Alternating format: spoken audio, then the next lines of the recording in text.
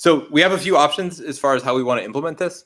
So Blink Scheduler has task queues, and the tasks that are yielding have come from one of these task queues, right? The scheduler has multiple priorities. So just as an example of how we could, implement yield is, so the task is represented, the task that's running that's going to post a continuation is D1. It's at default priority. In order to implement continuation, when it decides to yield, what we're going to do is post a task, and that task is going to resolve the promise eventually. And we can reuse existing Blink scheduler architecture that will automatically run higher priority work as long as we put it in the right task queue, in the right place. So we have a couple options of what we can do. We can put it in the next highest priority. This is something that actually, which I call the poor man's yield. We do this internally for script. I think there's maybe some JavaScript processing that we actually do this for right now. This gives you, close semantics, not quite right, and it really does depend on the priorities. But if there's a task that's running that posts, additional higher priority work, what would happen is the continuation would run basically at that priority before other things, right? So in this example, H2 is queued when H1 starts running. So we get the run order of D1's continuation kind of wedged in between. It's not quite what we want. What we want semantically, or at least what's really clean conceptually, is if when a task yields, it yields to everything that's higher priority, including stuff that gets generated along the way. So for this, what we'd have to do from a scheduling perspective, or one thing that we could do, is kind of wedge it at the front of that task queue, kind of make that task queue more like a stack and push it to the front.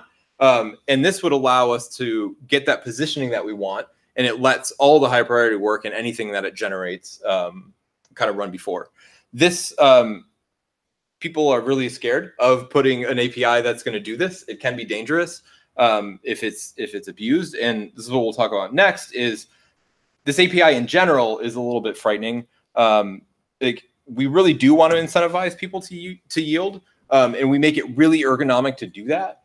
But it's also really ergonomic to starve the world, right? There's if we look at these examples, in this option here, we're always gonna starve anything that's lower priority.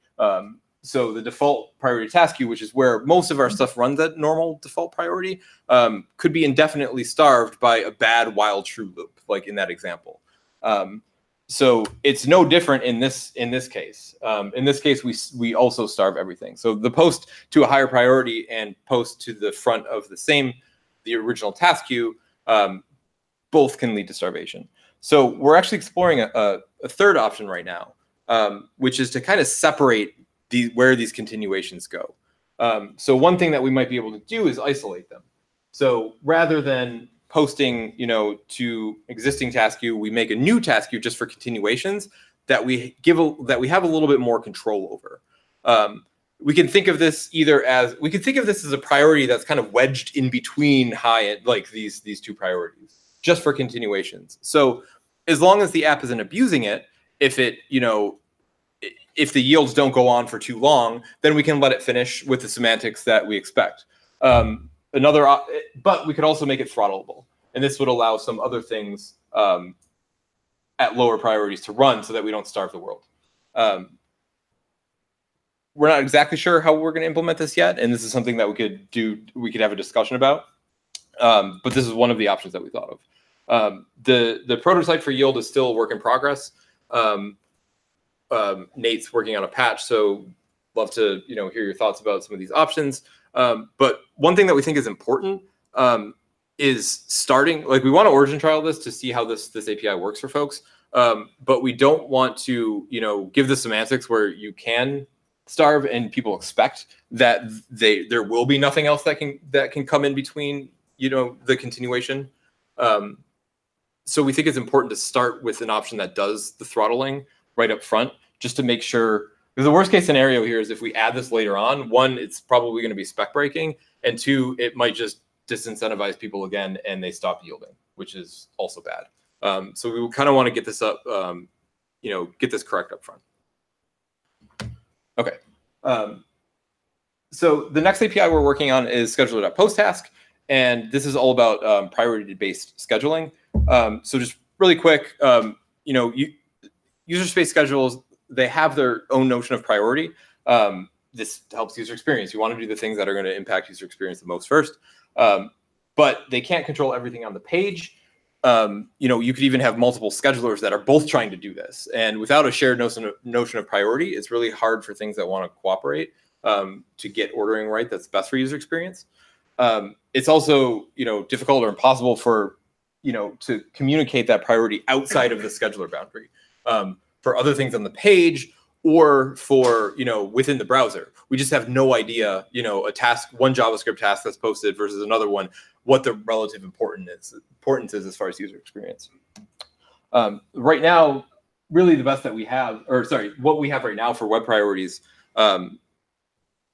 apps can, they can choose not to yield. This is essentially the highest priority because we won't interrupt them. Run microtasks, which isn't exactly much better. We don't get a scheduling opportunity from the browser's perspective. You can run RAF, and people will abuse this kind of to get a higher priority because, it's separately schedulable as far as the scheduler is concerned. And we often will give this a higher priority, especially when input is, triggered. The very bottom of this, you have request idle callback. And this is really the first API that's designed to give you an explicit notion of priority. And this is, doesn't tell you when something is important, it tells you when something isn't. And then in between that is where most script runs. The way things are spec'd, the UA has control over how they want to order things from different task sources. So set timers go into one, post message goes into another. So browser could theoretically do that. Don't know if much, in the way of actually doing that in practice. The Blink scheduler, there's modulo a couple experiments. We group everything just as one priority. So what you end up with is that, if you yield, you kind of go to the end of this big bucket, but there's also no way, if you're just posting a task to say that this really is important. So what we want to do is add some notion of priority. And we'll talk about this if we have time at the end here, how these will actually integrate with everything else. But we're planning to add, and this is what postTask does, it adds an explicit notion of priority that you can queue work with that the browser can then use to make scheduling decisions. Okay, so there are two main problems, or two main classes of problems. There are a ton of sub-problems that emerge, and this is what I would want to use the next session to talk about for folks that are interested.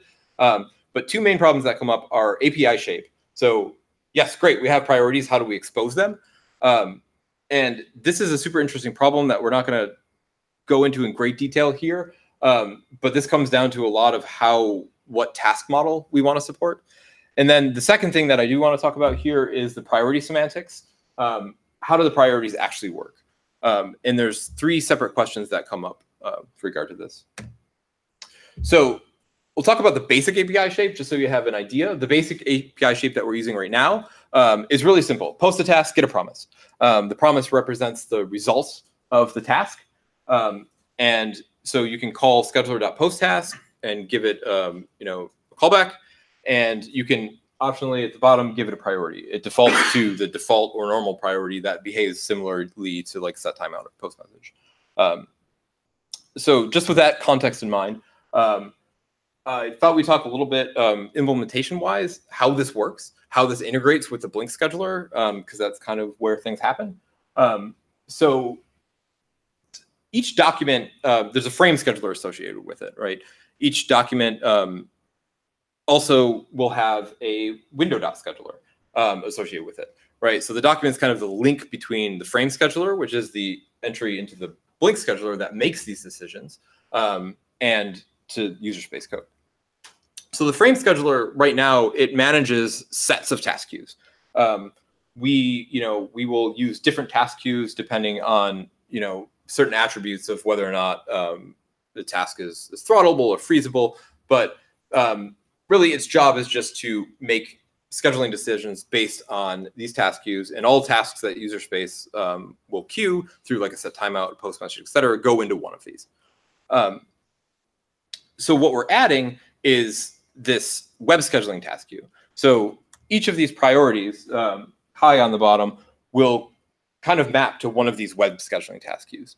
Web scheduling task queue is just a wrapper around a main thread task queue. It's really a thin layer around a main thread task queue. And the language that kind of like links them all together is the web scheduling priority. So that priority is what I showed on the earlier screen: high, default, low, immediate. And the questions that then arise is, how exactly do these all integrate with the current, current system that we have? So there are 3 questions, and we just have a few minutes, so I will just kind of go through these quickly. 3 questions that we've thought a lot about, some that we have good answers on, some that we're still working on.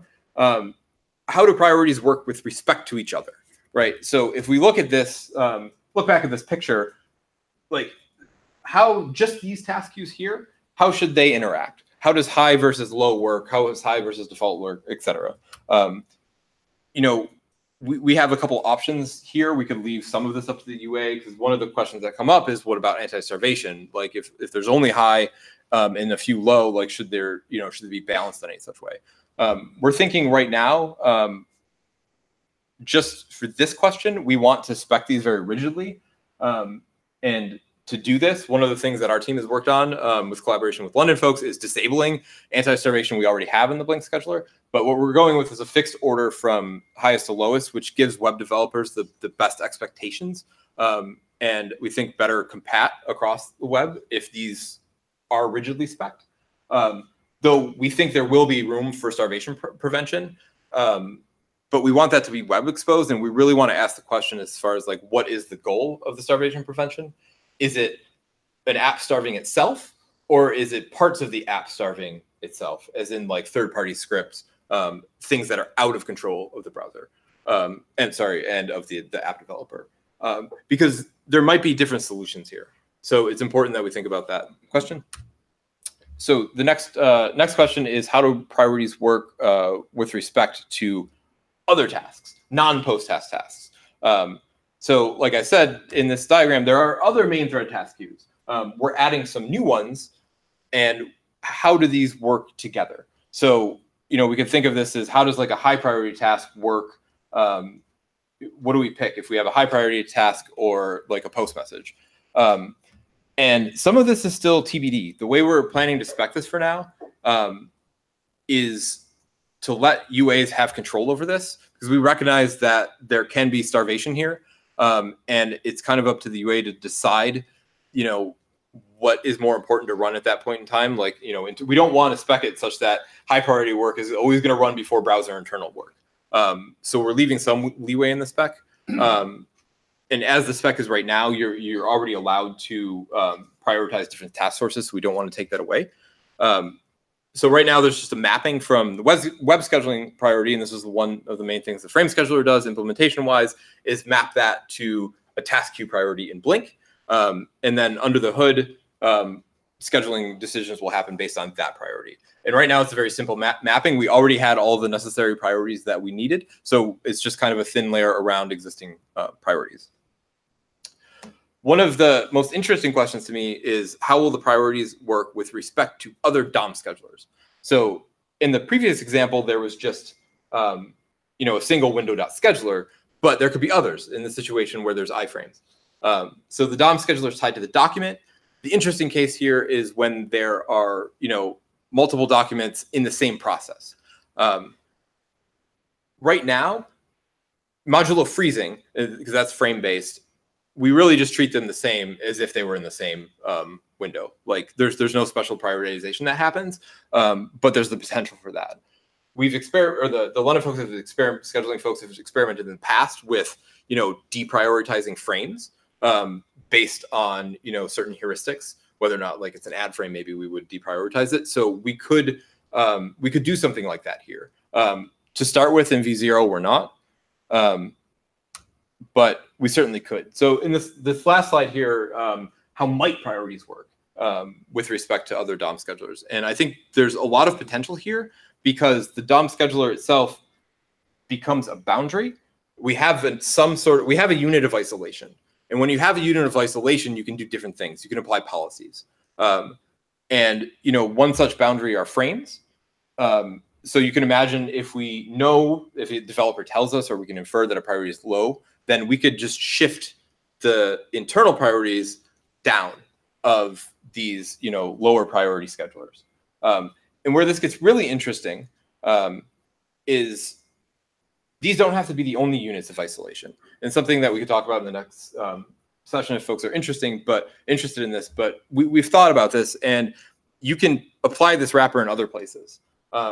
You could apply it to script, and then you could propagate that specific scheduler across tasks that it posts, so that you can kind of give a little bit of sandboxing around certain parts of your page.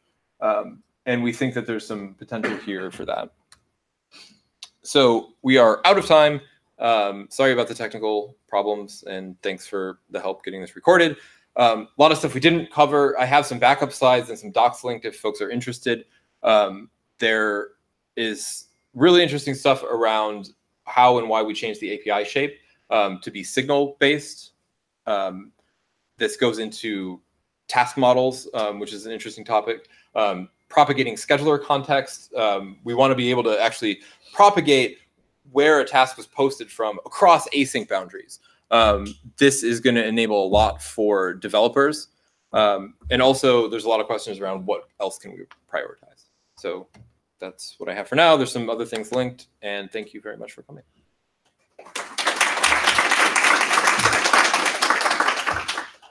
I was wondering, so this is all maintenance going, right? Yes. Is there going to be an async of like post this thing that doesn't need Blink context? So Wait, sorry. Wait. I'm right behind you, and it's hard to hear you with all the noise. Let's just wait until people are done. Yeah, let's give them a minute. I'm sure nobody knows actually hear you. Yeah. Okay. Sorry, I was one conversation.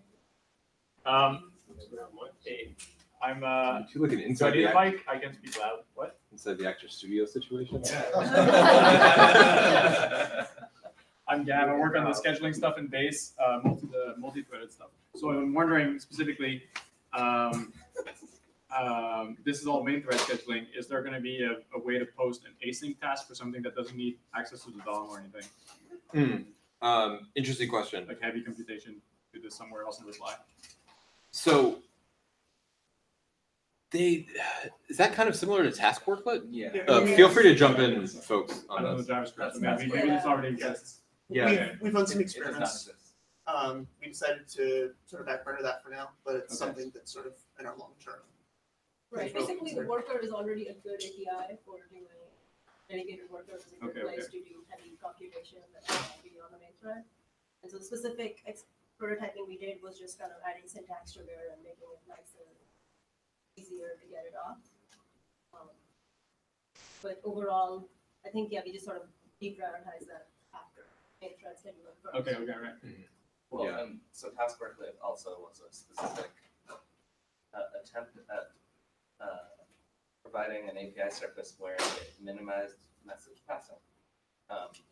You post tasks with dependencies, and browser can then run grouped tasks in a given worker, and then you don't need to message pass for that group of tasks and that sort of thing, which seemed to be one of the big performance problems that just using straight workers does for the like non-heavy use cases. If you're doing like a game engine, whatever, workers is great already. Yeah.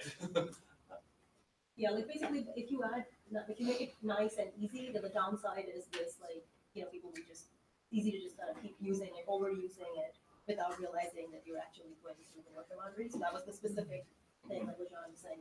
That's what addresses that, because you can have like a series of things, and you don't have to come back to the main thread to coordinate. Those series of work can happen in a thread pool by themselves. Right, and the browser can decide Right. to actually keep some threads for itself. We deleted the prototype for that, right? Yeah. I think you just removed It it was just not that long rotting, ago. so. Yeah, totally. But we had an actual like C++ implementation. Yep. Seemed like complicated with a lot of task dependency. I mean, so it was doing a bunch of stuff, like it had a thread pool, so it could Mhm. spread work across multiple threads, and it was doing all the task dependency resolution to try to co-locate dependencies on a single thread so that we didn't have to pass data back and forth and all that stuff.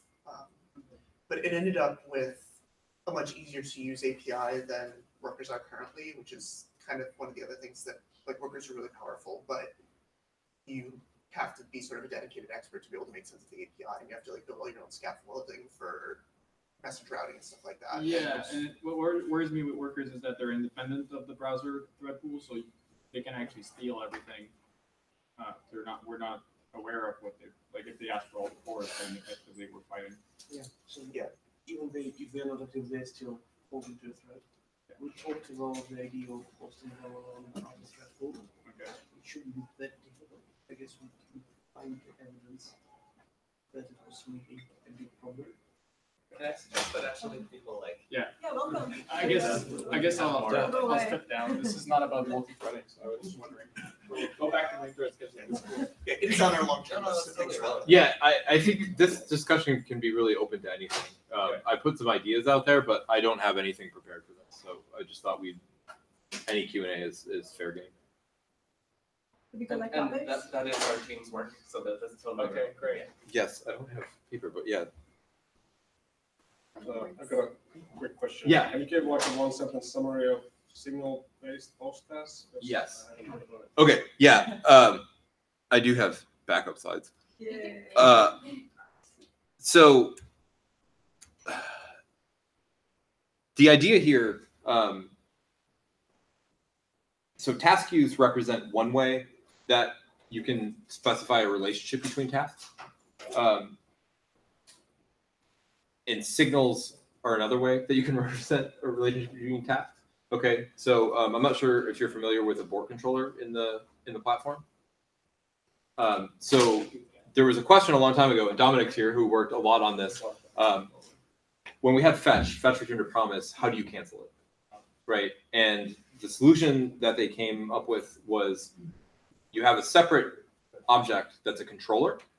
Oh, like a handle. Yep. Yeah, it provides a handle, which is the signal, Right. And the signal is a basic, like it's kind of like an observer pattern implementation. So if I give you a signal, you can now observe events like from this controller. So if I hit abort, it now anything that has that signal can act on that. So one of the operations that we were going to support when this was originally task queue based, which modeled very closely after Blink Scheduler, was the ability to cancel a task. Right, so I might do task.cancel, and that's going to dequeue it. So when we were thinking about tasks, we were thinking about task queues, and we're thinking, it's more of a looser coupling, right, with task queues. You can use it for a tighter coupling, but think Blink Scheduler, like there's a task type, right, and the task type will map to a task queue. Not exactly the implementation, but like this is how user-space schedulers might use this. I might have a task queue for logging tasks, for analytics tasks, or something, right? There's a coupling, but it's not necessary that every task in that task queue should get, canceled together, should get acted upon together. Signals to me, now you can represent, I have a picture of this. You could build a task queue with signals controllers. Basically, anything that you share a signal with now becomes like part of a virtual task queue. Because I can change its priority and cancel them all together, I can perform group operations, right? And that's what task queues allow us to do. So like the signals, when you have a shared signal, is just another way of grouping tasks together. They're very similar, but this one already exists in the platform. So there was some debate back and forth on whether or not, which approach should be used. I don't think signals are really good at modeling task queues. I think task queues are better at modeling task queues. I think as far as like, right, task queues provide ordering. Signals don't provide ordering. But they're good at grouping things. And where task queues aren't so good at, in my opinion, is when you have the web's model of tasks where I might run a task, it starts running, it spawns a bunch of other async work. The stuff's not queued anymore. This has now started running. Task queue is not the best extraction if I want to work with that. So we can think about, tasks once they start running as a task graph. So it might spawn some subtasks, and these are a tighter coupling. These subtasks might not even necessarily be related in type, but they're tightly coupled. Like their fate it all lives and dies together. Like I might want to prioritize them all together and cancel them all at the same time. And that's where sharing a signal comes in with a board. Now those tasks don't have to necessarily even be post-task tasks. They can be fetch. A board controller and signal are already used other places in the platform, geolocation stuff, I think. Like a bunch of async work can share this. And what signals allow you to do, at least conceptually, is, you know, give some sort of notification of an event. Two events that we're working on are priority and cancel, abort, and propagate that everywhere. And what's nice about signals compared to task queues is we can't put fetch in our task queues, like these user space task queues. You know, it's not maybe quite the right abstraction for that, but it already takes a controller, so we could propagate, in theory, priority changes using the same, you know, shared signal. So that's kind of the idea there. Do you have a code example of this? Did you show Oh it? yeah, sorry. I feel like that would help. It sounds more complicated than it is. Thanks. And do you have one that, like, where you actually call something on? Not in these slides. Did I not? Okay, yeah. It just is. Task controller dot abort. Task controller dot set priority. I have there's like a explainer that I started working on that has more examples of this. And we're planning on sugaring this too, so that you could say like post subtask and it would automatically inherit the signal, the current signal. Another way to think about this, and they are logically equivalent, is if for this outer task, I create a new task queue, and any tasks that are generated along the way go into that task queue, like a subtask queue, specifically for this task. And that's where, like, I guess this idea of tighter coupling comes in. It's like the task queues are just associated with this task. So now if I want to abort a bunch of things, I would have to do like, you know, I would clear that task queue of these like 3 subtasks, and I would also probably have another abort controller that cancels like related fetches. But here I could just do it all in one shot with the same controller. It doesn't mean that there aren't room for doing task queues also. I just think they come up a little bit short when trying to model this. And once we started sharing this with web developers, they were just kind of like at least the few that we've shared this with, have been like, oh yeah, that just like kind of clicks. It makes sense as far as how they think about tasks and modeling tasks. Planning to present this to the web perf working group on Tuesday also to get a wider, you know, set of opinions. But it also helps simplify the API quite a bit. The API shape is a lot simpler. Internally, we actually just use task queues. If you have a shared signal, and Nate's working on the implementation, I was going to throw it your way pretty soon once we get it cleaned up. But we just create a new web scheduling task queue under the hood if you share a signal that can alter the priority, and that way it's efficient to do. Ish.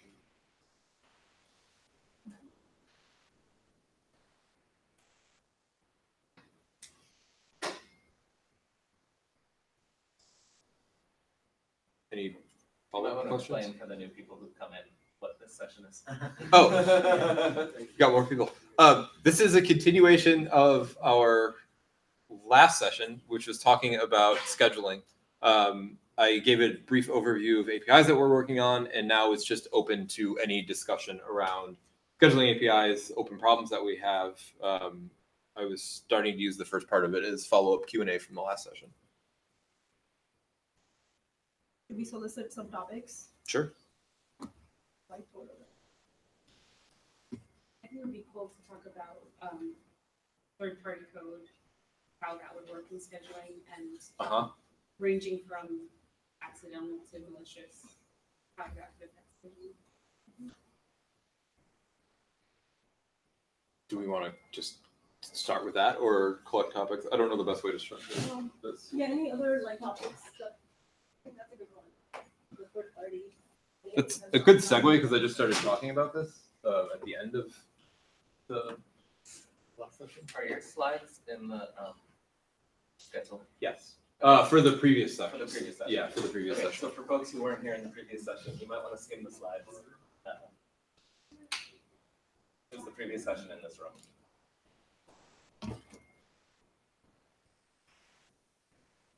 Yeah, I wonder if it's, sorry, was anything else? The other stuff that we had on the list anyways, if we run out of topics from other folks, are propagation. Another thing that is related to handling third party is handling related frames. So say origin iframes that can exclude each other. Basically should the scheduling be per frame, per document, or per group of related documents? I think there's also a sort of a sub thing of handling third party, but you mentioned it in your talk. We know a subframe is lower priority. We can sort of shift all of it down. What that would actually look like. Seems like there's a huge design space there. Yep. When you say subframe, you mean same. No, I mean, yeah, I don't know what I mean. Same origin, cross origin. Okay. They both seem potentially relevant. Yeah, so make it I fine. think cross origin is much easier because you don't have same scripting access. You by design have opportunity to do all the stuff. If you The interesting one is cross origin, same process. Because if it's UPIF, like if it's out of process, then I mean, even if it's same process, you can do all the stuff. So exactly that's the interesting case. Is what I meant. Like I would say that's the easy case. Yeah. Okay. So the hard I case. think even that easy case is not that easy. There's a huge design space even for the easy case. I'm just gonna say in brackets. Sorry. I mean, it's easy to do that. The hard problem is when to do it.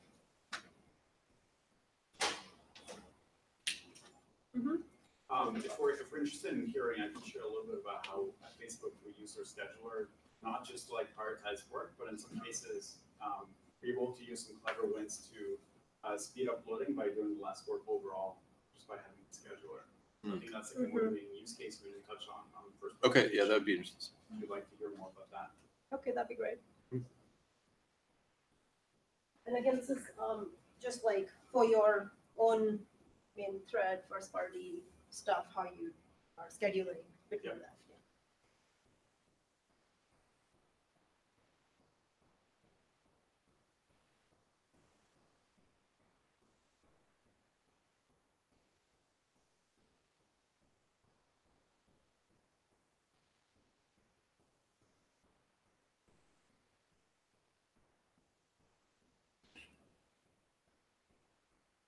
Philip, any topics from you?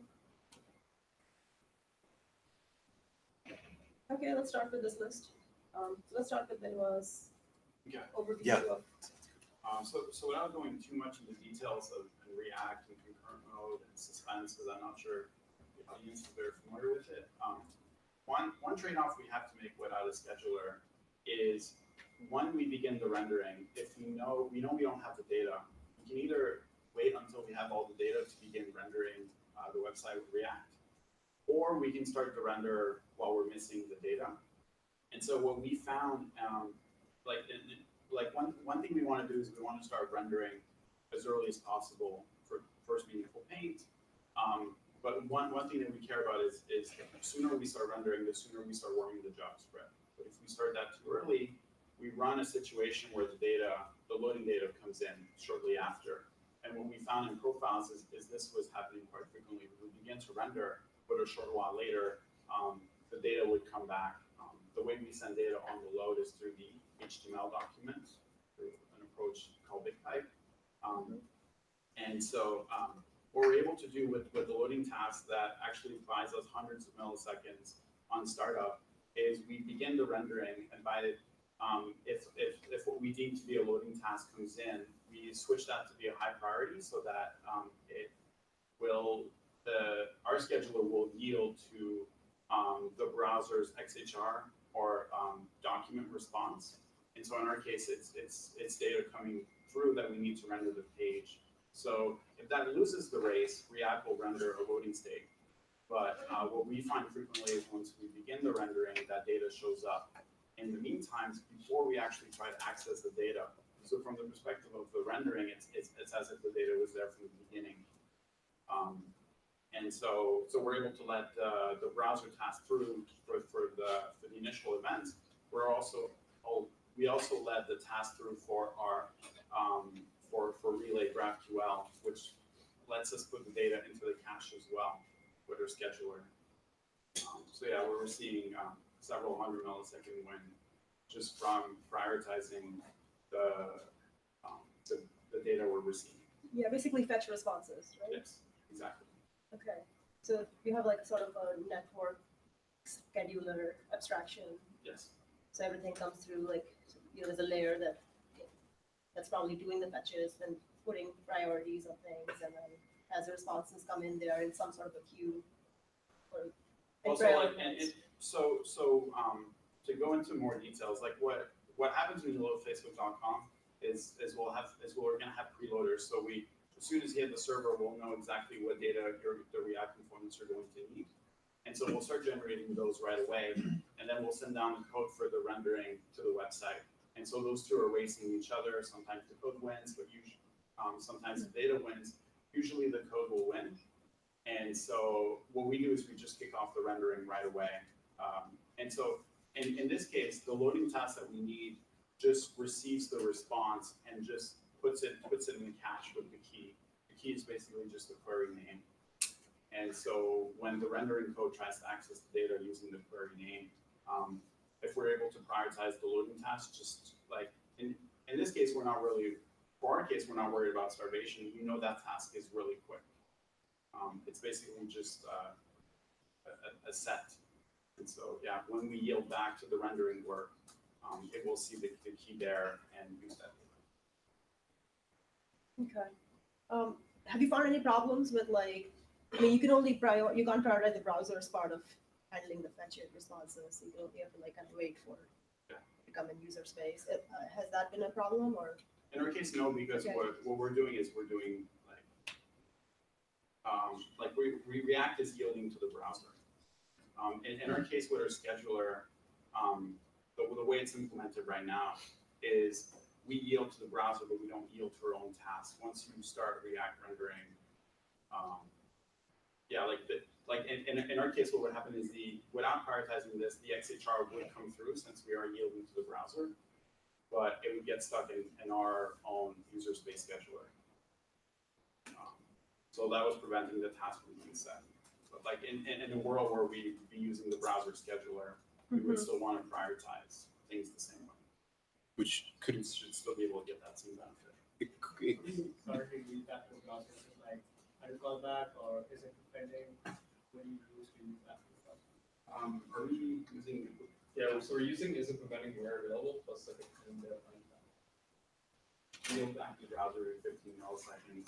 On startup, since we're getting full JavaScript code, usually like our first React render pass is hundreds of milliseconds. And so like the first 100 milliseconds are spent rendering kind of the skeleton of the page. And those we intentionally make sure that product engineers are not using any data in there for other reasons, not just performance, but yeah, just to make sure we can get to the loading state without using any data. But yeah, like our frame deadline is basically every 15 milliseconds. If we're rendering hundreds of milliseconds, we're going to yield back to the browser several times before we get to React component state. So I was thinking about this a little bit earlier too, and this kind of corroborates my concern, is that if we don't allow you to have fetch priorities from the beginning and you start using the native scheduler, currently fetch completions might be our normal priority, default priority in the browser. So if the React scheduler decides to start using high priority, and it's yielding, but it's yielding and returning at high priority, it could starve out the fetches unless we do something different in the scheduling layer. So it's something to look at, when we start like testing and origin trialing this, is whether or not like we actually see like performance degradation because of this. One thing I was thinking about that we might be able to do from the scheduling perspective is if we don't if we shift down our priority, like instead of high priority mapping to the scheduler's high priority, right? Like we map that to like normal priority. But then we also downshift other methods of scheduling, right? So that fetches and things like that bubble up and become like either equal to high priority. You know, if high becomes normal, but we shift down other things is basic idea. So that way we don't have the starvation problem. I think that's one reason it's important, as I mentioned in the previous talk, that we leave flexibility for the browsers to be able to, you know, if we rigidly specify how the priorities work between themselves, but let browsers be able to reorder fetches and stuff in between as we see fit, I think that gives us flexibility to try to get this right. Mm-hmm. Yeah. Yeah, overall, I mean, I didn't really get an impression that you were really wanting, like you're willing to just try out this first, like, you know, postTask and so forth in your scheduler, or were you making a case for why there should be such priorities, or you want to like a more network scheduling? I haven't worked directly on the schedule. I've just been using it for the loading task, and so I just wanted to share that, like, if you use it correctly, you're not just shifting around work, but you can avoid situations where you have data available, but it's stuck further back in the queue. Like what I was seeing when I was using Chrome developer tools, is I was seeing what kind of took me off is I saw that we were putting a loading state, and I was like, why are we putting a loading state? And like, just to throw numbers out there, like 5 seconds into the loading sequence when we receive the data at 2 seconds. It's like, we've had this data for a long time. Why are we putting the loading state saying we're missing that data? So yeah, just like making sure that, for like if you have a long rendering and the data comes in, the scheduler can improve performance by making sure the data can make it while you're in the middle for render. And that can happen with concurrent mode because you are chunking and not just doing the full render. Exactly. Yeah. So yeah, my fear, and just to kind of say again what I was saying, like if that concurrent mode decides to run those tasks, if the React scheduler schedules it at high priority because it's loading, we want to make sure that stuff gets rendered right away. There's a potential that we lose that benefit, and that depends on the relative priority between what React posted rendering tasks at and what the browser thinks fetch priorities are. And without an explicit notion, if we have an explicit notion of priority on fetches and you say, yes, we actually are waiting for this data, it's really important, like, then it should all work. But I'm a little bit worried about the in between. Yeah, it's very important for this. You're right. Like in our case, we don't typically do anything expensive once the response comes back. We just want the event to get through so that we can receive, in this case, the JSON payload, process it later. My question here is whether it would be useful to think about this from a different perspective. So first perspective is that the loading event applies too late. The second is we start rendering too early, whether giving websites ability to say that they are not ready to render because rendering is expensive, and layout can be sort of pointless if you modify the DOM and need to do expensive layout again. Whether a good primitive would be for the page to say, please don't render now. I know that I have things coming in. I'm waiting for something. I will modify the DOM, but just don't render yet. Yeah, that's sort of what suspense kind of does. Like you render a placeholder state, and then you basically sort of have a way to stall for all of the dependencies and whatever else you need downstream. And then when everything is ready, like you can then do one render. And also React rendering isn't quite DOM rendering, right? Like you could be doing processing of your virtual DOM, in which case you're not doing that expensive layout yet, an actual rendering, but you're preparing for later DOM updates. Yeah, it's a good question whether an API would help this. because I also saw these examples with, I think, large tables. When we are loading large tables, Chrome does way too a lot of rendering. So it does, I don't know, 200 milliseconds worth of rendering, and then 5 milliseconds worth of loading task of chunk, which invalidates the rendering and requires another 200 milliseconds worth of rendering, and so on.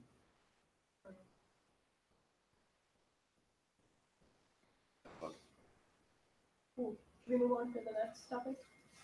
Sure. Just handling third party. Yeah, this is a big one.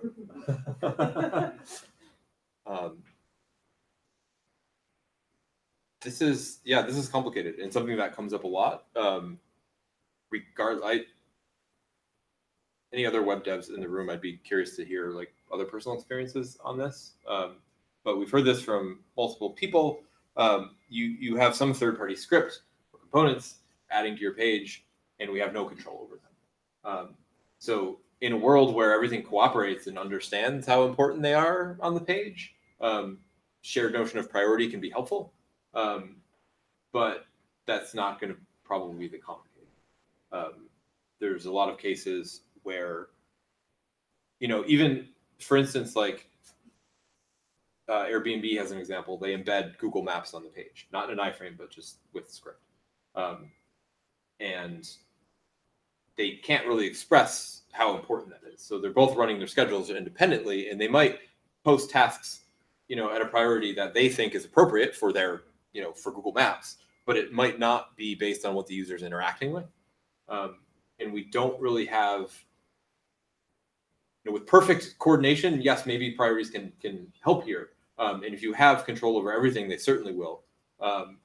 But it's not going to solve all the problems. In adding, priorities, and this is the other, like the malicious case that I think Nicole pointed out is, what happens if you add some script, it doesn't know any better and it just starts adding, it posts everything at high priority because why not? So it's a common question that comes up, and we've been thinking about a bunch about how to mitigate those situations. That's the question. Yes. So you said that it's not an iframe. Yes. Google Maps has an API that lets you just. So it's part of this. Does it add in the document? I think it's just an API endpoint. Yes. So you just load this script as a part of the document. They had other examples of this too, like where they would do this for like a third-party European cookie notice. Yeah. That would also could cause some performance problems. Yeah, Aditya is here. Yeah, so in general, I think we have two overarching problems. Number one is third parties not doing things in an async way, so they just do a bunch of long tasks, and we have so once if we use idle callback and the third party task starts, it just goes on for a period of time, and we can't like chunk it up or anything. And the other aspect of it is the thing that you were alluding to, which is things like maps can get important if the user is interacting. So how do we suddenly now prioritize that third party because we want to like make that interactive and get more faster than our own. Those are the two big problems that we face. I think the long task thing, there's not much, at least as far as what our work is doing. I think there's other work that can help with that, which go to Kintaro's talk on multiple main threads. There's a couple different approaches that people are exploring to try to do different types of sandboxing, but I believe they both require iframes. Yes. I guess Yes. that's. If I could ask a follow-up question, do we know if they have a good reason not to use iframes? The maps. Reading some posts about this. So, I mean, yeah, basically, performance. the way it works is that people embed a bunch of scripts in their page, Yes. right? And those are the entry points. Like I'll put my tag manager and my ads, my pub ads, and a whole bunch of stuff. And then those will first try to get a bootstrap script, and then downstream maybe create an iframe. So it's a mix of both. So there'll be some script on directly, and then they will spawn off iframes. It's both.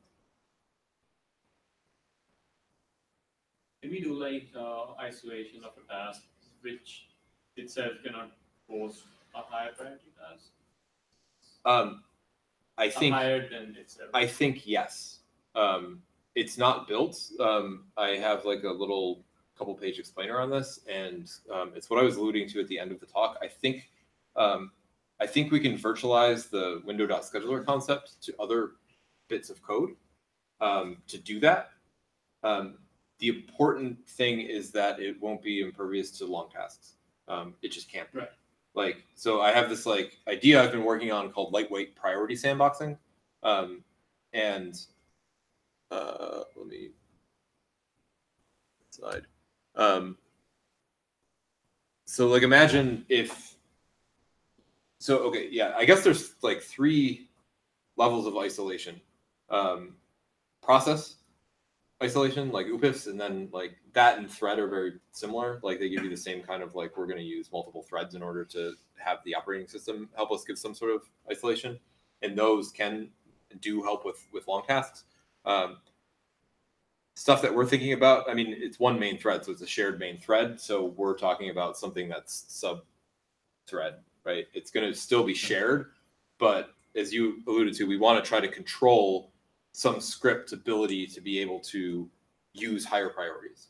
Right. I think that we can do. We have it. So like I said, there's a doc linked on here. The like basic overview is like if we can establish of this virtual scheduler. So we instantiate a new window.scheduler. It has its own, not window.scheduler, like just a scheduler. So we have a new instance of a scheduler. It has its own high default, low task queues. Okay. If I have 2 such things, I have instance A and instance B, it has its own set of shared task queues.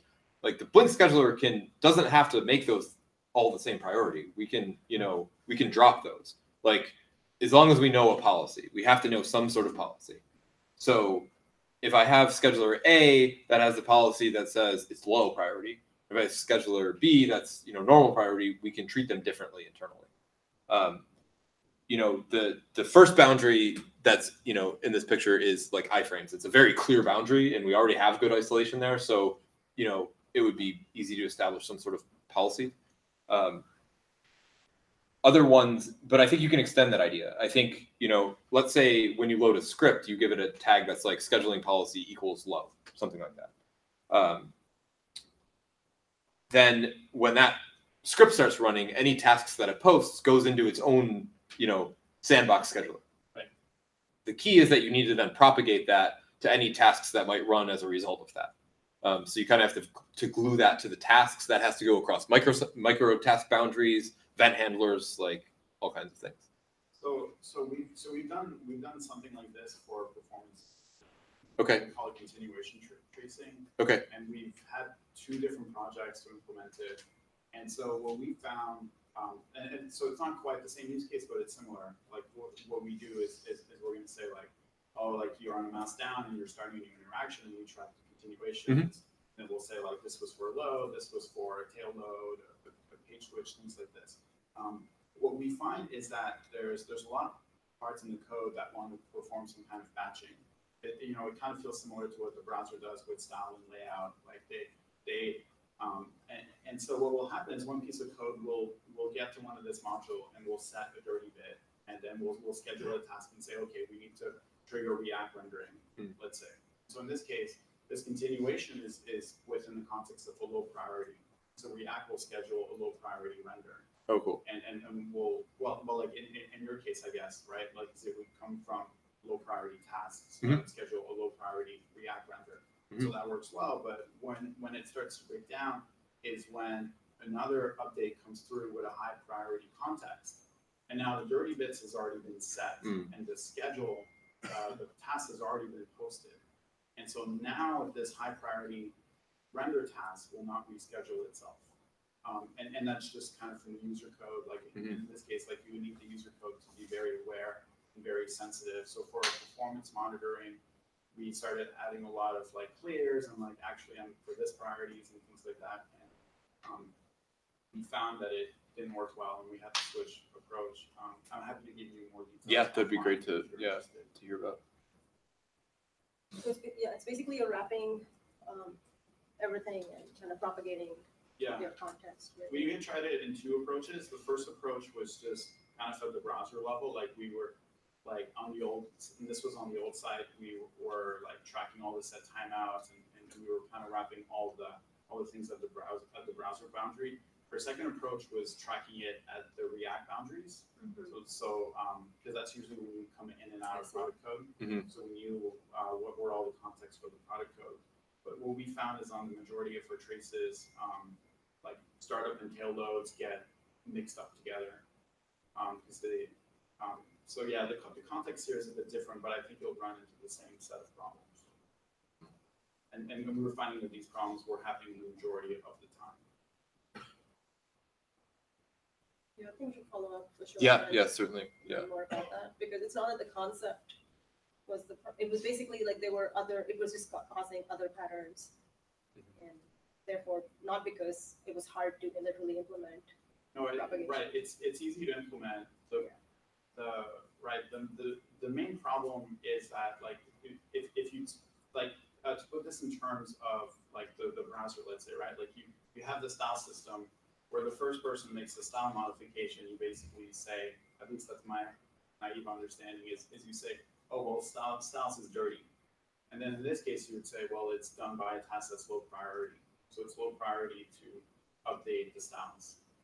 And so then later, if someone makes a style modification, you've already posted a task to generate this new frame, and you've already posted it as a low task. But in this case, it would be coming from a high priority context.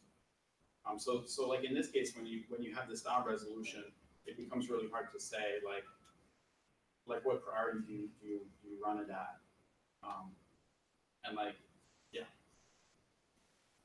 yeah, interesting. Yeah, I think it'd be great to think about all the use cases where this could break down and ones where it could be successful. We accidentally covered a topic there. Yeah, and this builds off of work that we're already doing for propagation. Because for the signal-based approach we talked about, we do want to be able to propagate that signal across async boundaries so that you can do, just inherit the priority. Like if you're in a fetch completion and that was scheduled at high priority, then like tasks post can go high priority too. So we can build off of some of that work, propagation, which sounds like what you kind of did too. I think we're up against lunch. So I'm here 2 days. Happy to talk about scheduling as much as anybody else wants to. We covered some ground. Okay, thank you.